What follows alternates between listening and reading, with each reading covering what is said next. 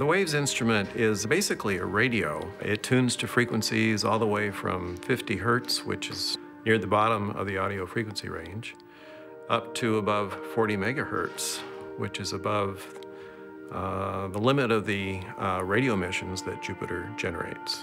The WAVES instrument has two sensors.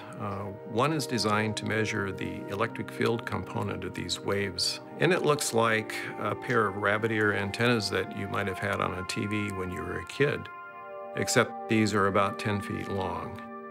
The other sensor is a much smaller device. It's about 10 inches long, and it's basically a coil of wire. It has about 10,000 turns on it, and it's designed to measure the magnetic fluctuations of waves.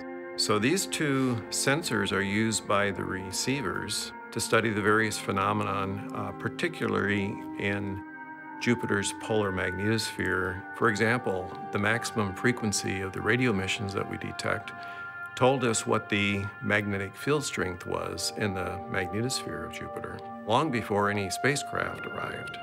Juno was designed to actually go to another planet and make the first measurements of an extraterrestrial auroral region in great detail. So I think we learn about ourselves by studying other environments in the universe.